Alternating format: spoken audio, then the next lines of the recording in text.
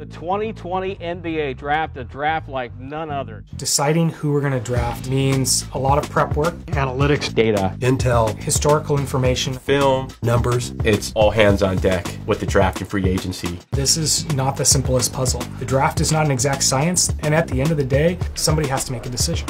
No pressure, right?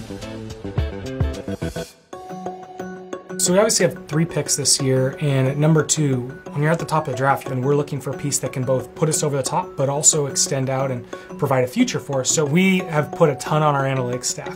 Analytics is very important in our decision making. I mean, basketball is a numbers game. So with the pandemic and not having an NBA combine, we were leaning more on data. We are really trying to zero in on how we can use the data to improve our team. The process starts with our coaching staff and our front office knowing what we're seeking in an individual. You know, we're looking for a typical Warrior player that has kind of the IQ, the toughness. We certainly need somebody to go score some baskets coming off our bench. You're looking for a great young player. When we're asking to do rankings of what would be our top 60 in this draft, Pavel's doing his own rankings. It's not going to tell us who we should pick, but it gives us a better chance of understanding what are the chances that this pick is good versus that pick. Yeah, a lot of math. Right now we have over a dozen data streams that come in.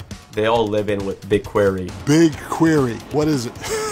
It's this giant data warehouse, and it's in the cloud, and it's faster than a Falcon. Yeah, it's another way of saying it, yeah. So imagine all this data, right? And it's unstructured. Here's some data, here's some box score, here's points per game, here's how a scout thinks of an individual, right? Information's here, and it's here. It's not together. Google Cloud helps us centralize the information and put it in one. Now it's all synced. During the draft, there's a lot of questions that are being asked, and they're rapid fire questions. Hey, how's this player compare with this player? We can then go into BigQuery and quickly search that information and compare one player to the next player. The draft is always an interesting process. You take into account everything. So we looked at James and we thought athletic, big, high character, wants to work, wants to get better. His analytics profile is really good. You know, this is the guy we want.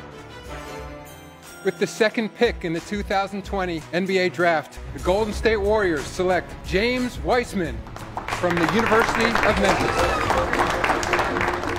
For us, Google Cloud was the engine behind a lot of our analysis. But him, Nico, and Justinian, they're great human beings. We feel like they are a great fit for our program now and tomorrow and the years ahead.